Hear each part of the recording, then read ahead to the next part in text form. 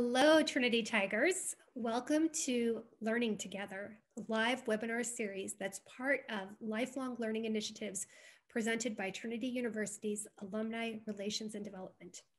I'm Aisha Sultan, class of 1996. I'm a syndicated columnist based at the St. Louis Post-Dispatch. Trinity's Office of Alumni Relations has invited me to moderate this seminar. So we will be discussing tonight loneliness in a lonely time, reasons for hope. It's my distinct pleasure to introduce the webinar panelists in the order of their appearance. We'll hear from Dr. William Ellison, an assistant professor of psychology at Trinity University. He teaches courses in psychopathology, personality, and statistics and research methods. Dr. Erin Sumner is an associate professor of human communications at Trinity. Her research focuses on the role of computer-mediated communications like social media and online dating in social and personal relationships. And finally, we'll hear from Dr. Kelly Grey Carlisle, an associate professor of English at Trinity.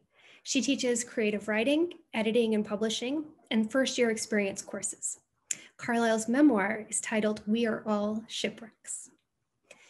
Now, human beings possess an innate need for social connection and belonging. And we are all prone to experience loneliness when those needs go unmet. Loneliness, such a common affliction, is associated with so many physical and mental conditions, like high blood pressure, heart disease, obesity, a weakened immune system, anxiety and depression, cognitive decline, Alzheimer's disease, and even death.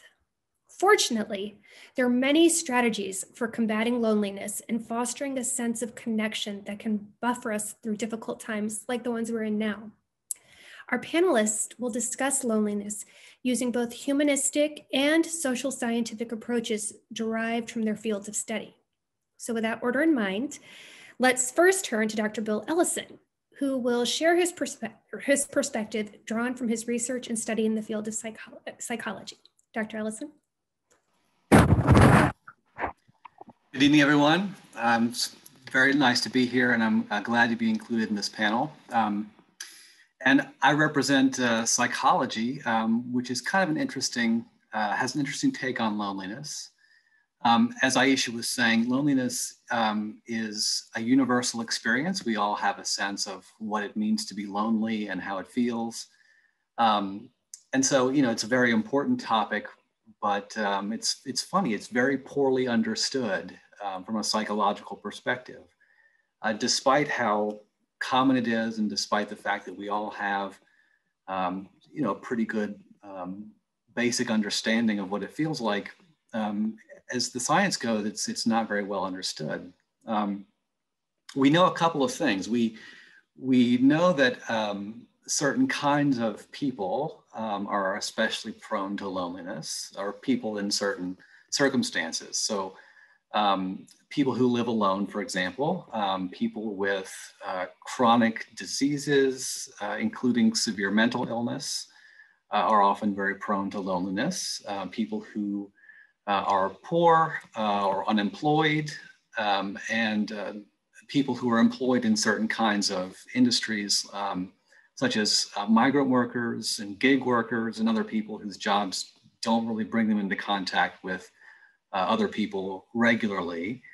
But one of the things about those studies, all the sort of knowledge that I've just hinted at, is that the studies are not very reliable. Many studies suggest that those kinds of people are prone to loneliness, but other studies disagree. And it's really hard to get a reliable sense of who's going to be lonely and who's not.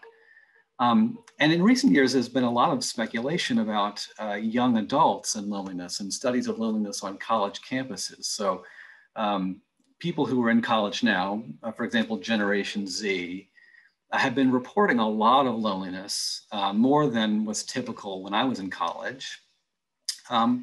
But it's also pretty hard to understand what that means, because this generation is facing a lot of other problems and has a lot of other sort of different perspectives on mental illness that was not true when I was in college. And so the meaning of that finding is really not clear either. So one basic problem about loneliness from a psychological perspective is that it probably feels very different and functions very different for different people, despite the fact that we all seem to know what it is. If you ask a lot of people, you'll get a lot of different answers about what loneliness really boils down to. And we were talking about this before. We were discussing what to speak about today. And we were talking about how we were experiencing the pandemic. I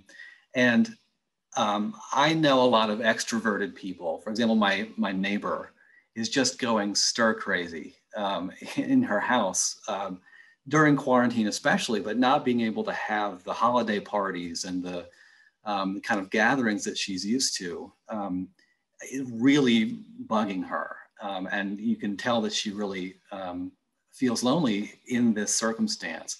And I'm more of an introvert and I am doing fine. It really doesn't affect me much at all. In fact, in some ways, I'm more connected now than I was before the pandemic started, because there's a big push for me to get in touch with friends over Zoom or other kind of video conferencing apps. And I wouldn't have been in touch with them if we had more of an active in-person social life. So it affects people in different ways and sometimes in surprising ways. It's very subjective. In fact, in psychology, there's really not a consensus definition of the phenomenon of loneliness.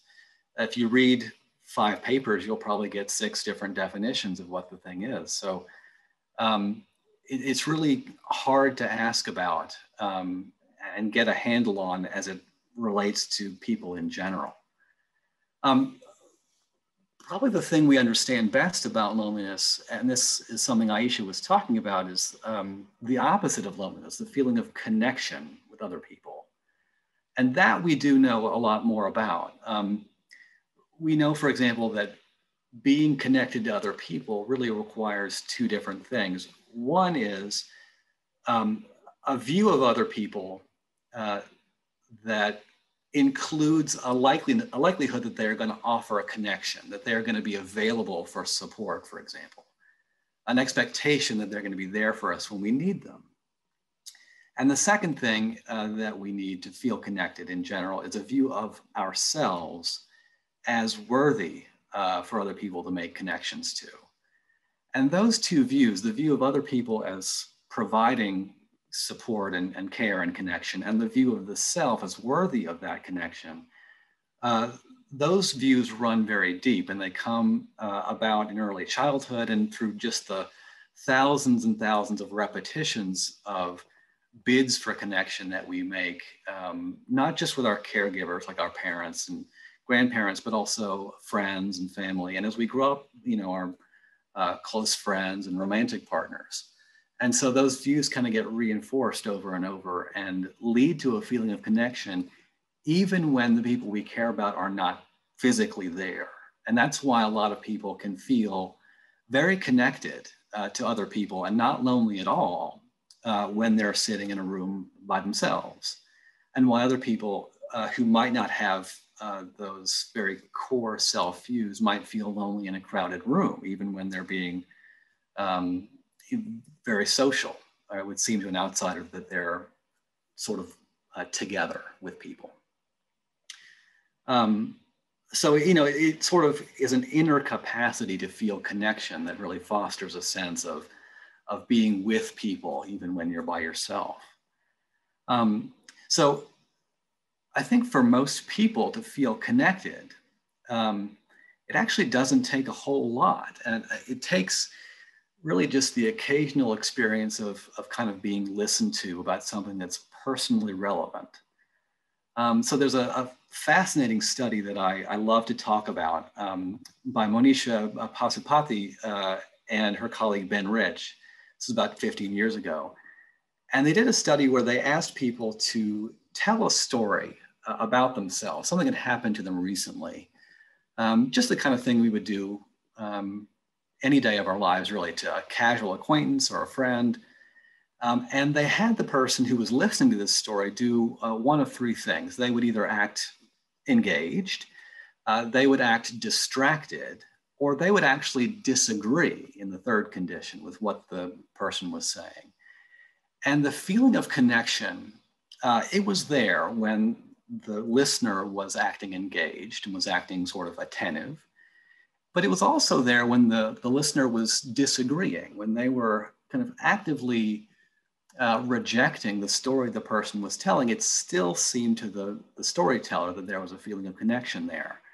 And the third group, the group where the listener was disengaged, felt very disconnected and very doubtful of their own kind of self-view. And so it seems like the connection and the most acute loneliness seems to happen not when other people reject you necessarily, but when they disregard you or ignore you, especially when you're being vulnerable to them and you're telling them something that is important to you.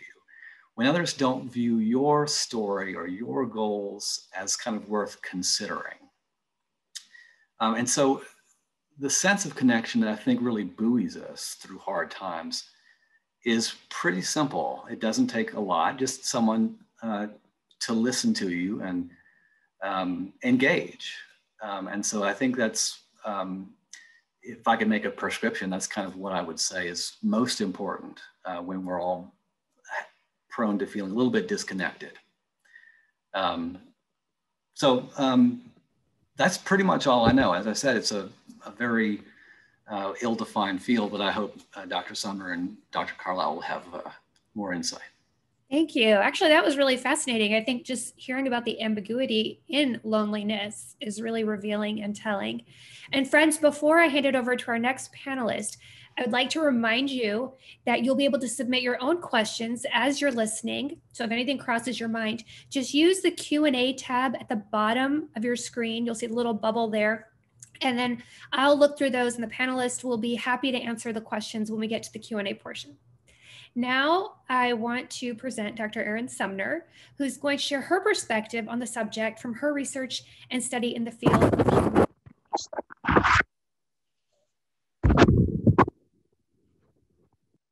Okay, well, welcome everyone. I love hearing Dr. Ellison talk because again, it's so much connection between what we do in communication and psychology. Also some differences that I think you'll pick up on in terms of what we fundamentally focus on, right? So coming from communication, I focus more on, well, communicative aspects of loneliness, right? So not necessarily how does it feel and how do we cognitively process it, but what are the communicative roots of it and also potential communicative cures for it. And that's kind of where we're headed today.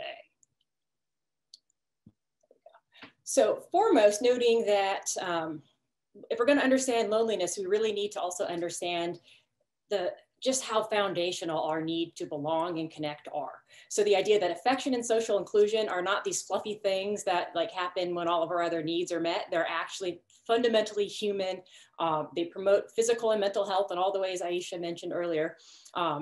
And as affection and exchange theory tells us, they also help us survive and thrive. So many of you have probably learned Maslow's hierarchy of needs, the idea that like, first you have to have your needs for like water, food, like that met, followed by shelter, safety. Above that, we start caring about relationships. I would counter that actually our relationships and our inclusion actually are codependent with all of that. Why? Because, well, here's some examples of human babies versus other species. We are born weak, helpless, right? It takes years just for us to be able to even, somewhat approximate getting by on our own. We don't leap forward at birth, ready to conquer the world on our own. We need connections to do that. So we see that the more connections we have, the more likely we are to get shelter and all those things that we need, right? So basically placing relationships as foundational to the human experience and human survival and thriving in many ways. So in that sense, loneliness is really a normal human reaction to the perception that our needs for affection and inclusion are not being met. I think this word perception highlights a lot of what Dr. Ellison mentioned. We perceive that our needs for affection and inclusion are not being met. There's some research from communication showing that perceptions are more important than actual behaviors. So objectively speaking, you could try to count how many social support behaviors you have to a certain experience, and those matter less than how you perceive it. This is why, as Dr. Ellison noted, you can feel very lonely when others think you have support and or vice versa. Dr. Corey Floyd, one of my mentors, has used the term deprivation to describe loneliness. And I think it's very fitting, that sense of being starved, right? Like I'm deprived of something that I need. And it really, again, underscores the way that this is not a fluffy extra thing that we want. It is a fundamental human need. One of the things to know is that affection and really affectionate communication and other social behaviors have been studied in actual biological sense. So I mentioned Dr. Corey Floyd. He has a lab where he takes spit samples from people, gets them all stressed out, and then puts them through a gauntlet of human communication behaviors to see how they react. And what he sees in his research is that both giving affection and also receiving affection buffers our stress response. And I mean this in a very biological sense, as well as a mental health sense. So not only do we feel better, we actually get reduced cortisol levels. So, you know, people's cortisol levels spike when they're stressed. And he's done things like having people write a letter to somebody they love or have them get a hug from a friend. Simple behaviors like that lower cortisol responses versus people who are just sitting there not getting the affection, right? So the big thing to know there is that while the stressor might persist, affection helps us cope. It helps us move forward, feel like we can conquer it in some way. Now, why does all that matter right now? Stress levels are high. I don't know about you. These are stressful times in every sense of the word. The economy, unemployment, a health pandemic. I mean, you name it. Things are crazy, crazy stressful right now. And our most basic instinct to connect as a buffer to stress is a fundamental social and personal health risk. So that's a fun thing to deal with right now, right? Kind of promotes a sense of cognitive dissonance in a way too, because what we want, and we realize it's bad, but we also want this, and we don't quite know how to process that, which adds even more stress, right? So one thing to keep in mind here is that our normal communicative routines for accessing support and connection have been disrupted. Most of us kind of overlook how much our everyday lives are built in ways that provide our social needs. And the example I love to use here are like water cooler conversations. I miss these right now. I miss, you know, like I'm dealing with stress, you know, a stressful situation in my classroom maybe, and just walking down the hallway, usually I'd run into coworkers, and those coworkers would talk me through it, and just talking to them made me feel better, right? I don't have that right now unless I seek it out. So that, you know, despite all of this happening, an interesting thing that Dr. Ellison mentioned is that we're not really seeing much of an increase in loneliness during COVID. There has been some studies that found it hasn't really increased at all, perhaps because of the complex experiences that we've had during this time that Dr. Ellison mentioned, but also because we are finding ways to use technology to combat our loneliness. We're getting more creative with that. So most of my research actually looks at interpersonal communication and technology. And so I thought I'd do a real quick Mythbusters sort of section on what we hear about, you know, basically technology, loneliness, and well-being. I think there's a widespread social myth that basically social media and technology are making us all lonely and destroying our mental health and, you know, the just detriment of society.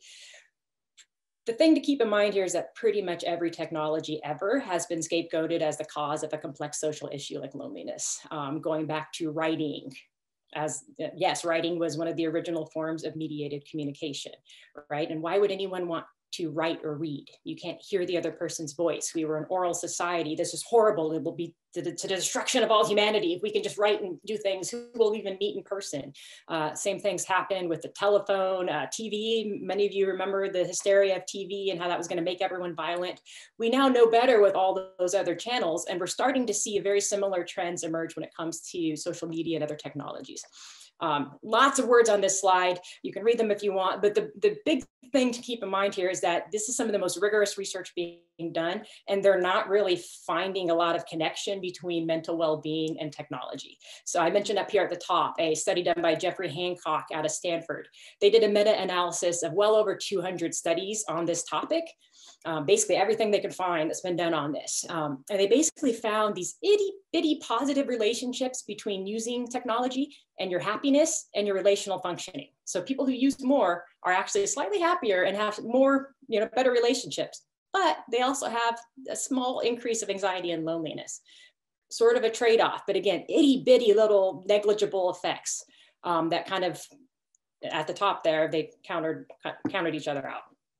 Oxford Internet Institute also have found similar results. They did a massive study where they found that depression was unrelated to technology use for boys. For girls, it was related and explained 0.04% of the variance. What does that mean? Picture a pie chart and picture which sliver, like how big is the sliver of depression that is explained by technology, and then picture what 0.04% looks like. In that same study, they found that that was the same exact effect size as eating potatoes had on depression. So again, it's not there, it's simply very, very small and far less important than things like wearing glasses, not eating breakfast, being bullied, using drugs, other things. Just actually breaking this month, published in Journal of Computer Mediated Communication, was a longitudinal study of German adolescents. So they did 5 data collections over 9 years and found basically that there are no within or between subjects effects, which is basically just another way of saying they did not find connections between internet use and social media on well-being in a longitudinal sense. So again, some really rigorous research. I think as Dr. Ellison already noticed or noted about this topic, when you look at all of the research, so like all of those 200 plus studies that Dr. Hancock looked at, the results are like really inconsistent, but they're consistently small, if that makes sense. Sometimes they find a relationship, sometimes they find positive, sometimes they find negative. And when you start cutting across it, things basically seem to be saying it's not that big of an effect. We do need more nuance here.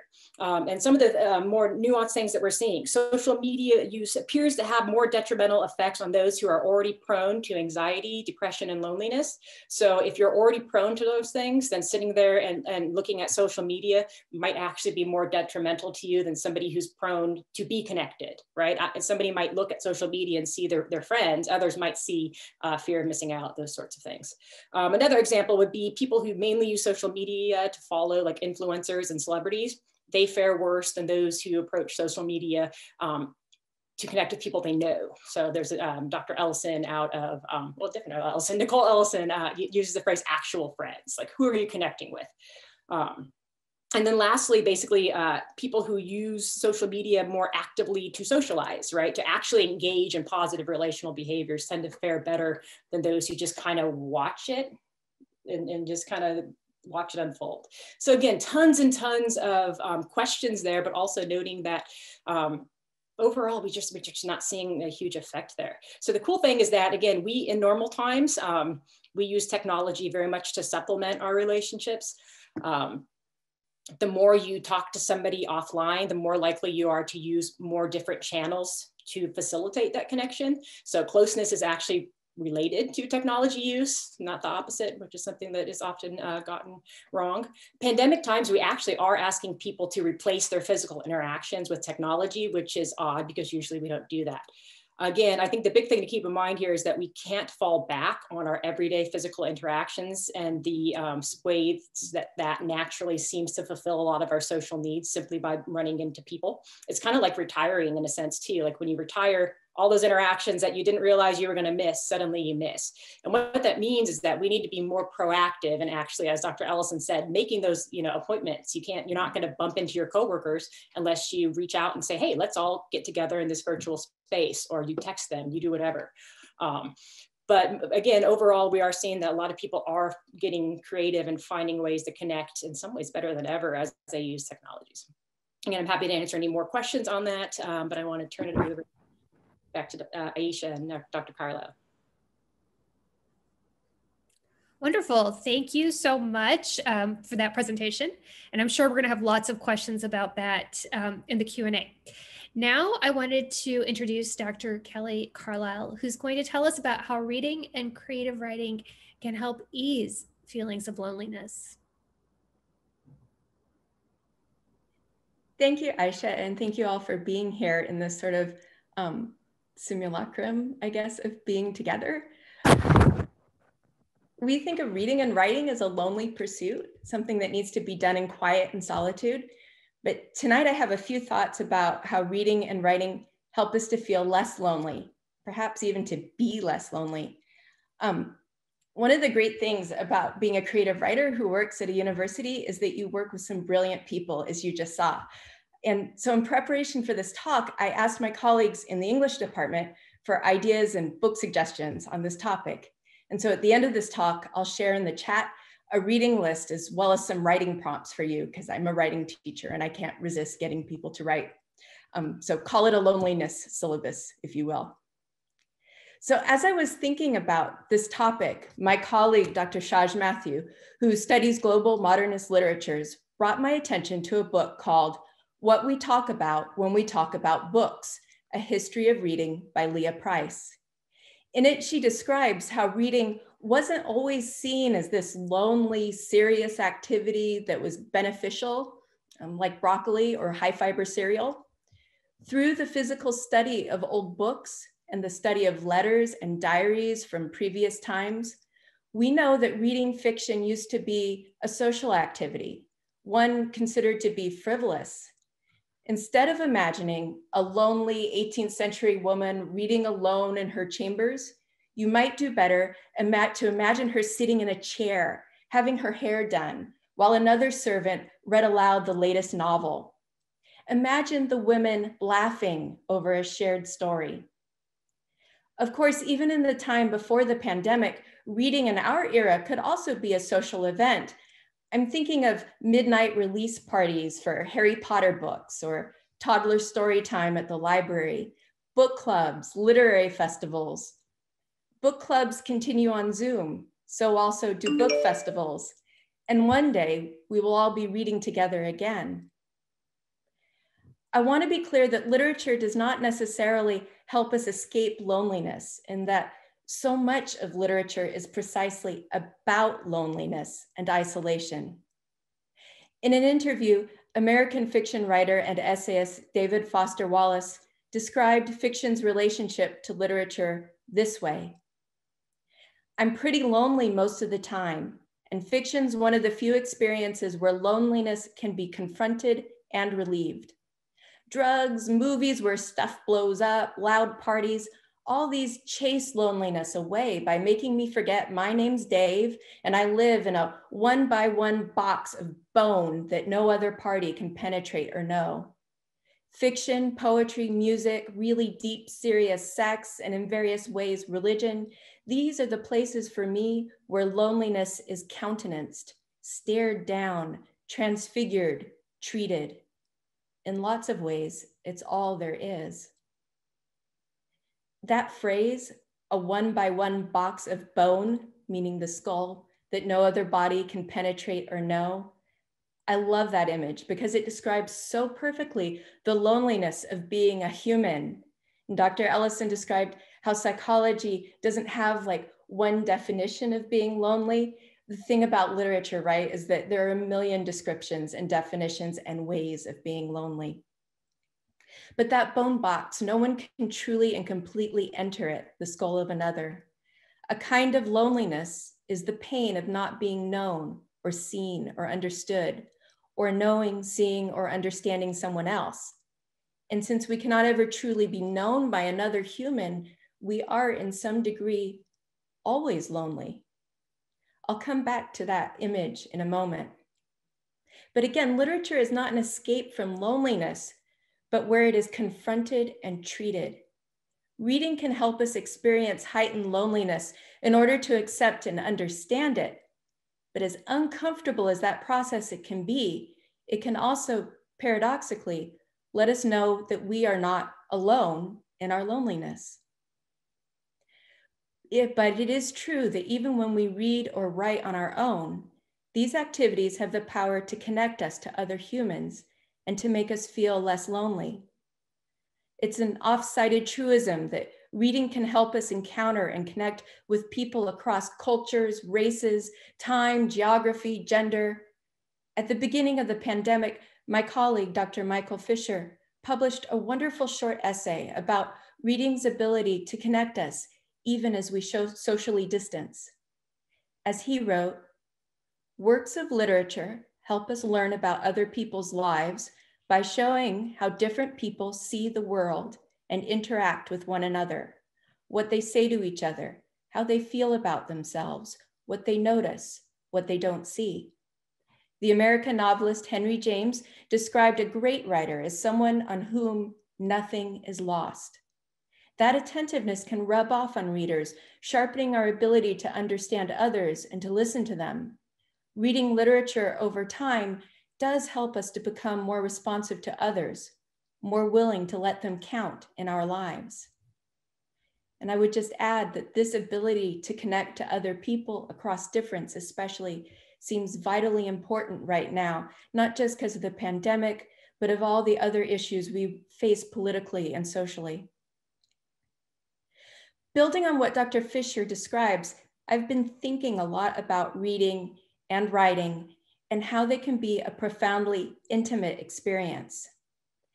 I think that what so many of us are missing right now is intimacy, the kind you get from being in proximity with another person over time, a lover certainly, but also a close friend, someone you work with every day, those water cooler conversations. You get to see what that person sees, experience what they experience. You become privy to their thoughts, not just the deep ones, but their everyday quiet ones. You begin to understand them. You stand on the threshold of their one by one box of bone and even begin to enter. I have a walking buddy I miss deeply for this reason, and Zoom just isn't the same. But through a novel or a memoir, especially one that follows closely a narrator, you can access that kind of intimacy with two other people, the narrator and the author.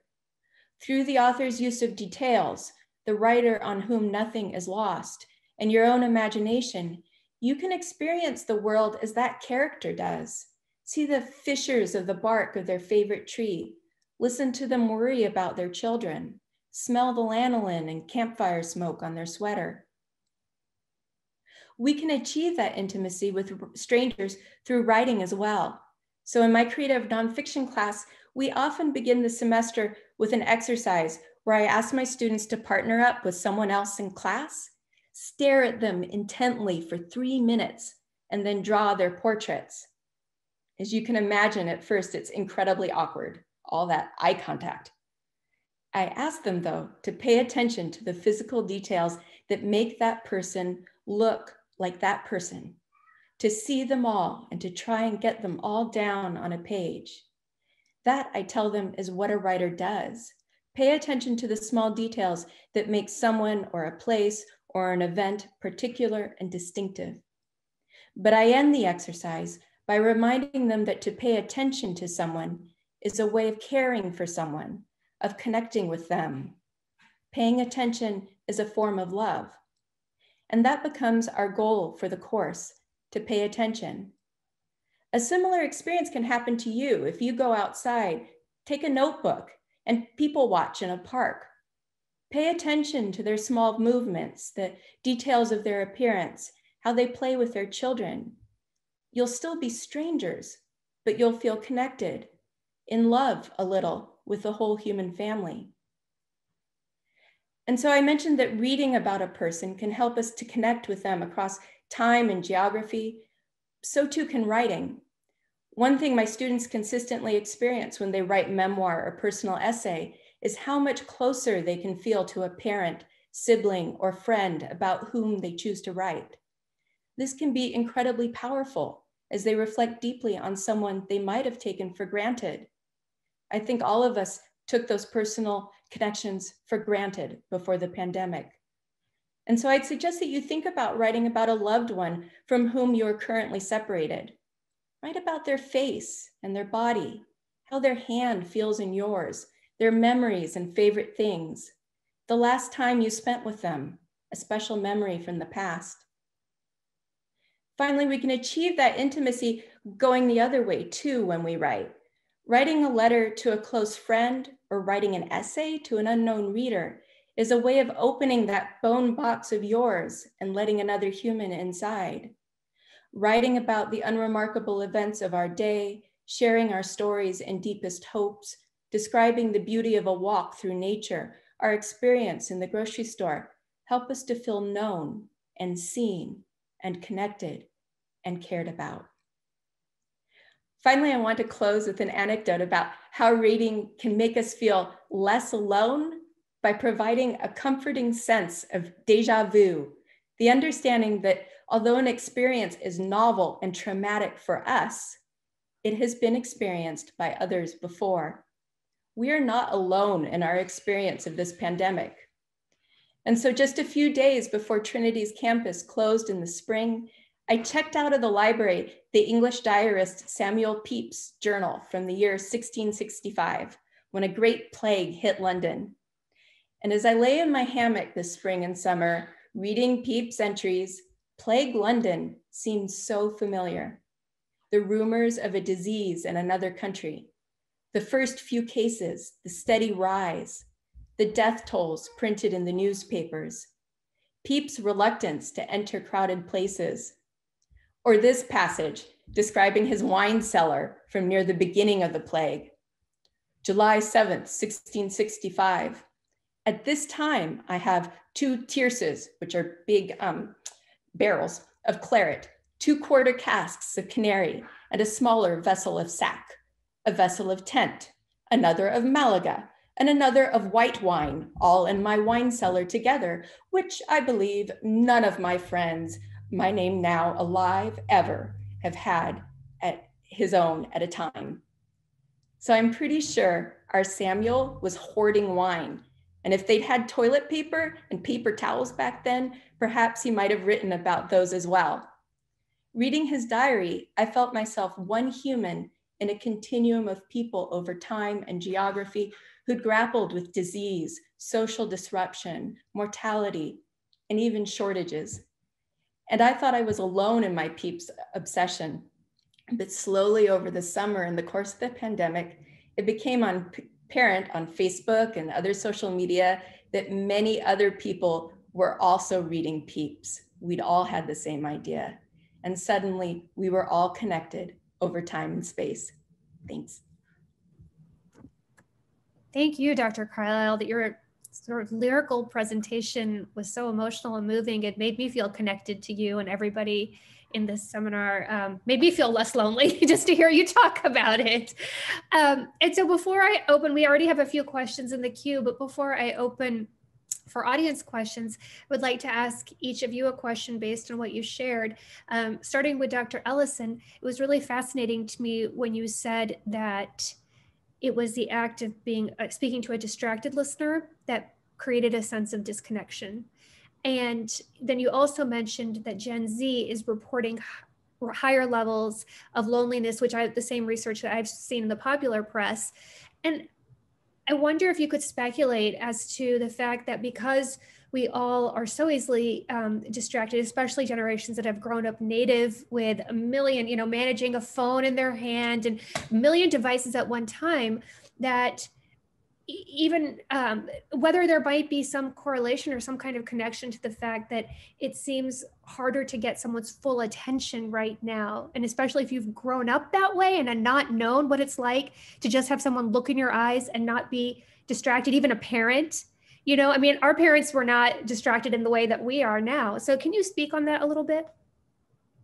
It's a very interesting question. It would be pretty hard to speculate on the basis of that one study, but it's possible, I suppose, that if you have sort of a chronic experience of being unable to get someone's full attention when you're telling them something important, that it might lead to an increase in loneliness. But it's hard to generalize from a single experience to what it might be like to have that experience repeatedly. I imagine that young people who, if they are more distractible, if they're digital natives and they have, phones and gadgets and everything, pulling their attention away from people who are physically in the same space,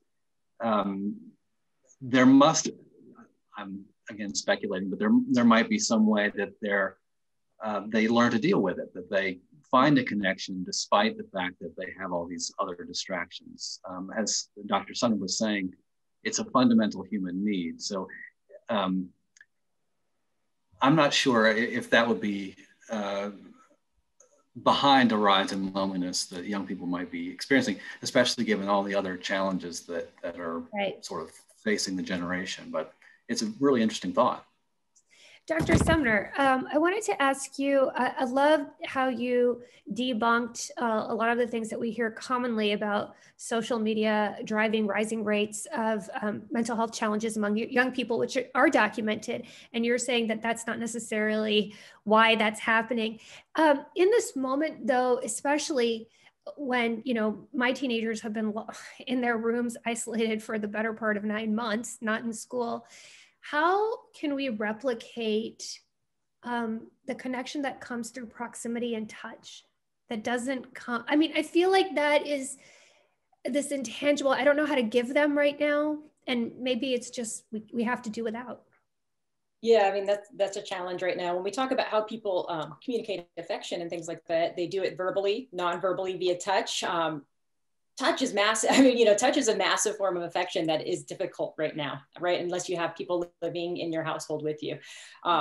So, I mean, outside of using, you know, if you are fortunate enough to live with people, of course, then you can do that, right? But if not, it is tough to replicate. I mean, it flat out is. I don't know of anyone who studies what I do in terms of communication technology that would argue that technology perfectly replaces face-to-face communication in the sense of like, no, it's not the same as a hug.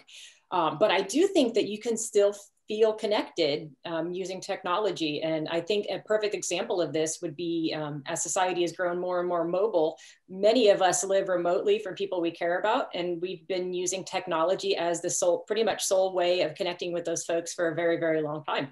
I mean, I mentioned in class so often, like, would you move across the country back in the days where that meant hopping a wagon and kissing your mother goodbye because you will literally never see her again? And maybe you'll get word sent from a traveler and you know, God, however many years. I would not. As is, especially during the pandemic, my poor mother, she probably feels like I'm stalking her because I say it's like a reverse of when I was a teenager and she needed to check in on me and hear my voice. I'm like, okay, mom, breathing check, daily breathing check. But in the meanwhile, I hand her the phone. I hand my son, my 4-year-old son, the phone, and he picks up grandma and he's like, "Hi, grandma, let's go talk over here." And he's like literally walking her around the house. "This is my dinosaur." And I mean, how could you not feel connected when a 4-year-old is showing you his dinosaur via you know, whatever, FaceTime or whatever? I mean, I think my point would be that there are ways to establish that sort of connection that allow it to persist even though we can't get hugs, right? And unfortunately, that might just be the reality right now, but I don't think anyone would argue that's the ideal scenario, but there are still ways to feel connected. And Dr. Carlisle, you teased this loneliness syllabus, which I'm very anxious to see. So will that just be posted? Oh, perfect. You just posted it in the chat so everybody can read it. So now we have a few questions. I want to get to those and not monopolize all the questions. And so, this is a good question from Larry Crane. He asks that the viral pandemic may not have induced loneliness in the main population, but how has it affected the elderly, especially those living alone or even in conglomerate living? Well, I'll just let you guys jump in, whoever can. I can speak to this a little bit. I think, so was a recent study of loneliness during the pandemic that I published about a month ago. And of course, it's still early, so it's hard to say definitively what even has played out to date. But especially in older Americans, what seems to have happened is that their loneliness increased in the early stages of the pandemic. Not to a huge degree, but detectably, around March and early April, probably when it was seen as imperative that elderly individuals isolate from everyone else, basically. And then into April and May, when stay-at-home orders began to be issued and the whole population essentially was kind of quarantined to a degree, that leveled off and older individuals stopped essentially being as lonely or as they were in March. And I suspect maybe that when everybody kind of, we just kind of figured it out and started getting in touch with everybody virtually. And that may have led to a decrease then in some of the loneliness that spiked in March. So it kind of has changed a little bit over the year. Wonderful. I have a question for Dr. Sumner. This is from Bria Woods. She says, I miss your classes. One thing I've noticed during the pandemic is that I have more time and space to hold an audience with myself. I'm relearning how to enjoy my own company.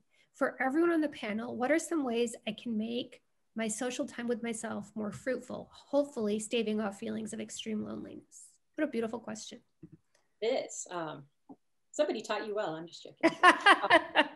Many people taught her well at Trinity. So one of the things that you actually picked up on is the idea that sometimes we do use technology when we're bored. It's like it's been called like a cycle of boredom, the sense of like, I'm bored and I don't like sitting with myself, because sitting with yourself and your own emotions can feel very uncomfortable. So we find something to distract ourselves and kind of use that cycle, right?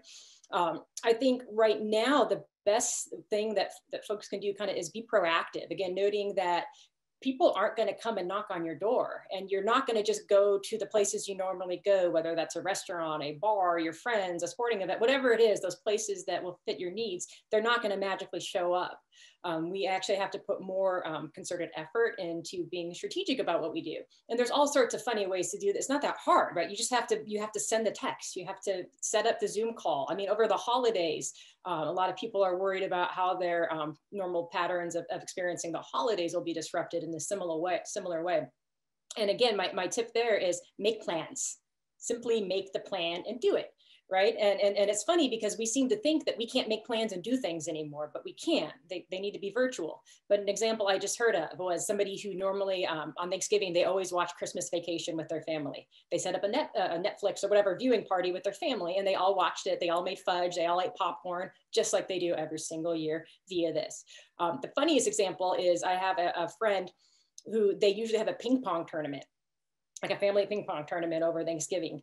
And his grandmother was very, very upset that there was going to be no ping pong. So much so that she cold emails, I'm blanking on his name. He's a New York Times crossword puzzle guy, very well known. He's been in movies and shows and all sorts of things. And grandma straight cold emails this guy asking for how she can do virtual ping pong for her family. He agrees it's a bad idea. But the funny thing is that, you know, that the connection that her family would have gotten, the sense of cohesion that they would have gotten via playing ping pong, as in like, we all just show up at grandma's house and we don't have plans, but we'll play ping pong at some point and I'm sure it'll be fun. Instead, they have like, truly, that's an epic story. The time that grandma, you know, I mean, that's going to be in family legend for years. And what's funny is all of them started sharing it on Twitter. One of them wrote a story that was published in the local newspaper. I mean, this spread in ways that I think they experienced connection in, again, a probably greater sense than they probably would have had they just gone and played ping pong. So I guess my overall tip for that, and also I see Jane's comment down there, make plans, do things. Don't just sit down and wait and hope that things will come to you. You send the email if you want to set up something, right? A Zoom conversation with friends. Dr. Ellison, you mentioned, like you didn't used to have Zoom conversations with your college buddies. And now you do, because someone set it up and said, hey, let's all get on this Zoom chat, right? And you have to be more proactive. You just do. Would either of you like to add to that before I ask the next question? Yes, Dr. Carlisle. So I noticed too, besides like all those great ways to be interactive with other people and making plans that Dr. Sumner described, Bria also asked about like socializing with herself, like I think making the time on her own.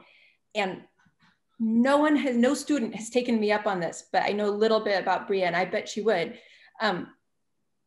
Be the next Samuel Pepys while you're on your own and write this experience and write a diary. So much of our culture is digital and ephemeral right now. Like I don't, and so much of it is also visual, right? And so like write those experiences and those crazy, lovely details about like what you're hoarding in your pantry or not, or what you can't find in the grocery store, or how people are reacting in this way, because, you know, 400 years from now, someone really might need that. So that's what I would say.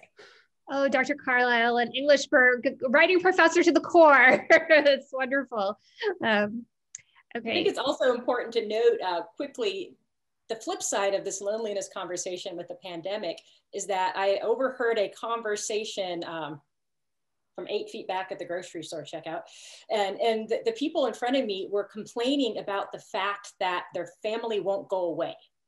And it was really an interesting conversation because it makes sense. And it's one that many of you listening to actually relate to more. And again, the idea that everyone's experiencing this pandemic in their own unique situation.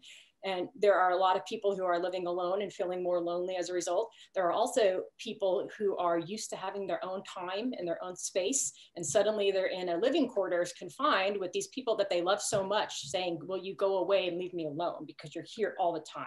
And there's a concept for it. It's called the paradox of affection. And we love affection, but we can also feel smothered, like literally suffocated in affection. And the comment there that you mentioned, Dr. Carlisle, but noting it made me think of the fact that like many people need to know that too, right? Whatever your experiences are, your experiences. I think statistical significance is something that you've probably heard Dr. Ellison and I both mention. It's a very blunt instrument that, you know, gets that probability of this study being found in the population, but it doesn't get at individual experiences in the way that Dr. Carlisle's, you know, mentioned, the idea that everyone's going to have their own colorful experiences, and the statistics cut across that without necessarily getting into what each person feels, and every person feels different. We have a wonderful question from a high school teacher, Jane Mannock. She writes that I teach high school, mostly 12th graders. So many are clearly lonely, especially those who've been virtual since March. I don't know how to help them over Zoom. That's all the connection I get to have. I can't read body language well, especially if their cameras are off. What can I do to help my students? What activities or advice could I give? Thank you, because I have a 12th grader in my house and I feel this so much, exactly what you're saying. I don't know how to help. And they have been home since March, and it does feel, it's excruciating to watch somebody feel lonely like that. Any words of wisdom? Yes, Dr. Carlisle. I don't know if they're wisdom, and Dr. Ellison and Dr. Sumner, living in the world of statistics, will, you know, well, they won't because they're too polite. They'll recognize this as just anecdotal. But there was an article recently, and I forget where, and I wish I knew it, but it was a teacher who just finished teaching a college class, and she was so convinced she hadn't connected to her students or done anything or made a difference at all. And when she got her evaluations, it turned out that quite the opposite was true, that students were getting more than she realized, and more connection out of those classes than she realized. And so, you know, I would love to brainstorm with a high school teacher to think of activities, but I'm drawing a blank right now, except for writing, right? Write each other letters, I don't know. But I did want to offer that consolation that you may very well be making a bigger difference and connecting them and helping them to feel less lonely than you realize. I would say this, I would actually not disagree in the slightest bit. Continuing to show up, right? Continuing to be there, to reach out in personalized ways.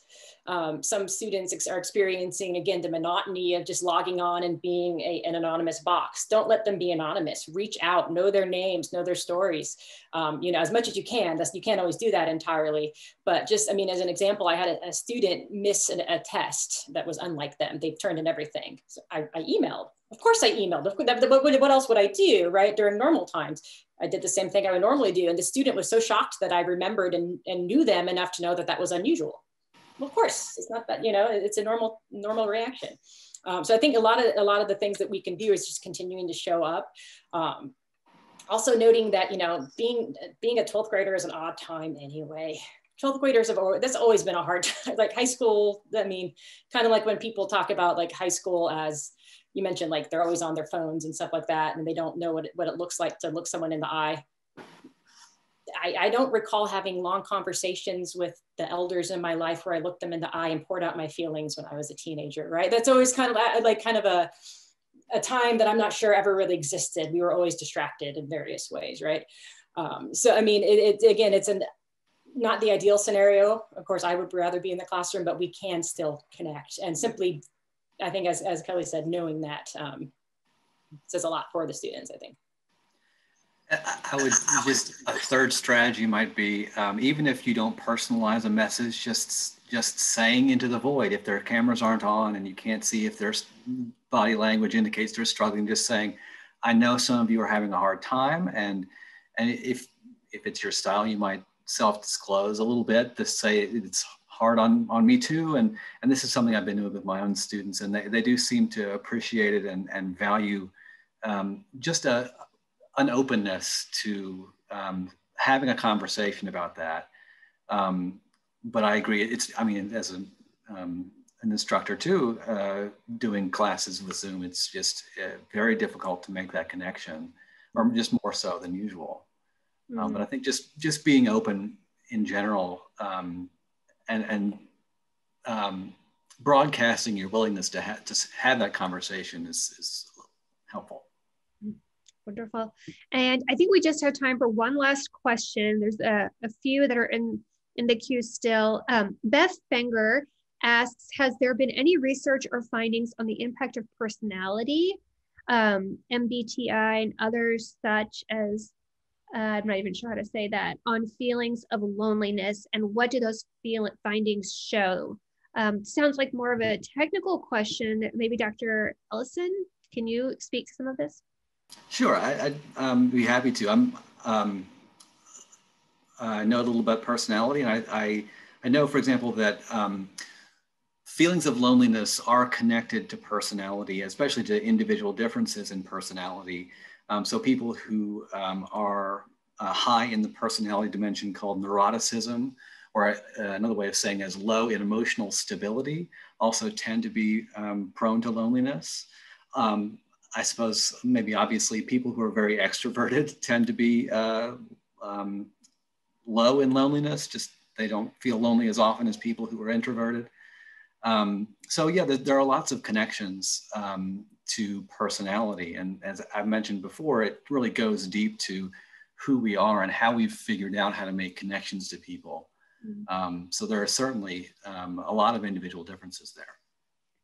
Now, before we wrap up, I wanted to ask each of the panelists if there is final thing you'd like to share that we haven't been able to get through, a strategy or something, or personal story even, that we haven't been able to get to. And feel free to chime in. I'll start by answering. I see Larry's question at the bottom, and I think it's actually a good point for me to quickly address as my last part. How do portions of the population without technology deal with social isolation? That's a really great question. It's important to remember there remain digital divides, and not everyone is online in the sense that many assume. At the same time, I would push that a technology is a letter. A technology is a phone call. Actually, there was some research showing that phone calls are skyrocketing. The phone, nobody was calling anymore. And then the pandemic happened and people wanted to call in some ways because they were reaching people in ways that they could, right? So I would say continue to find the technologies that you do have, and that might be a pen and paper, that might be a telephone. Wonderful. It doesn't have to be fancy. You don't have to look for fancy solutions and the newest, you don't have to go on TikTok to connect. You just need to pick up a way to connect, right?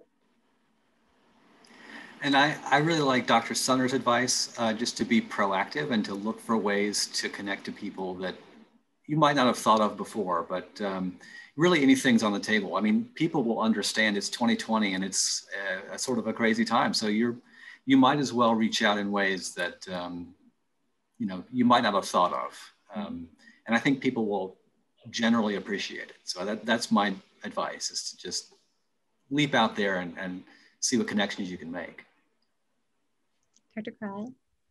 Jumping on that idea of leaping out there and going, seeing what connections you can make. 2 years ago, I spent a year in a cathedral community in England and doing research on this cathedral. And there was a huge volunteer community, and there were very many lonely people who had mental illness or poverty that also just come out and hang out at the cathedral and go away. And it took me a long time to understand what they would get out of that. And then I read about a study that very shallow but regular social interactions, like what you have with your bus driver or the waitress at the cafe or the tour guide at the cathedral, actually really contribute to our feelings of connection. And so I just wanted to say, go outside and have those very shallow interactions with your mask on, 6 feet away on bike paths or places, talk to people at the grocery store. I think that can have a very technology-free, unmediated connection to human beings, even if it's just very shallow and quick. Oh, excellent, excellent thoughts. I hope everyone who's tuned in enjoyed this webinar as much as I have. And for additional Learning Together content, including other webinars, podcasts, and book club information, you can visit the Lifelong Learning page on the Alumni website. You can see the address on your screen. It's trinity.edu/alumni/learn-grow. Our next webinar is scheduled for January 19th at 6:30 p.m. Central Time. And the discussion is going to be on chaos or conspiracy, thinking about conspiracy theories in a time of polarization. You can stay tuned for more information on that coming your way. And again, thank you guys for all participating, showing up, for our amazing faculty, for giving us a sense of connection to the broader Trinity community and helping us all feel a little less lonely tonight. Thank you.